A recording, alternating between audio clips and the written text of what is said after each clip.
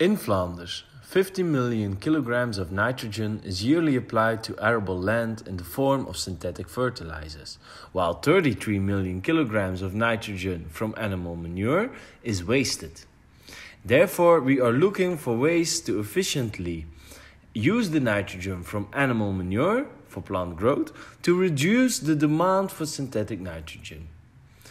Duckweed has the potential to take up nitrogen, but also phosphorus, from manure treatment waters and convert them into qualitative protein-rich feed ingredients.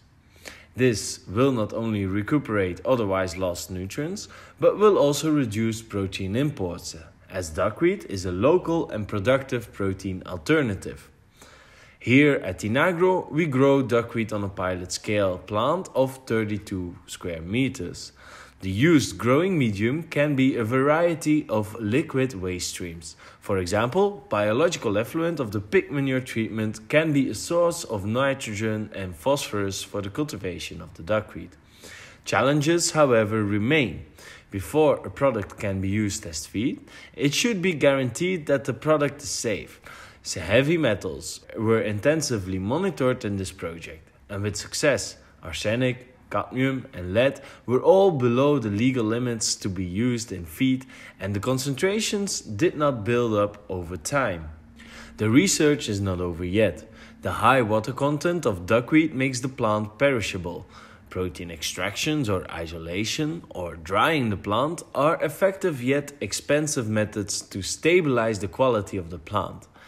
Ensiling is commonly used in feed production and can be here also used, but research still needs to be performed to have a good quality. As mentioned, the high productivity and the potential to be used as a nutrient recuperation technique provides the plant with some sustainability characteristics.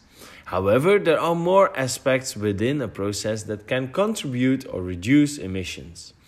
Currently, a life cycle analysis is therefore performed to account for the emissions in each step of the process. Sustainability and safety can also increase the profitability of the technology. Proof of safety will allow the plant to be used after the cultivation on manure treatment waters, but sustainability might even give the plant an advantage in applying for subsidies. To conclude, if sufficient proof on safety and sustainability is provided, then upscaling is the next step.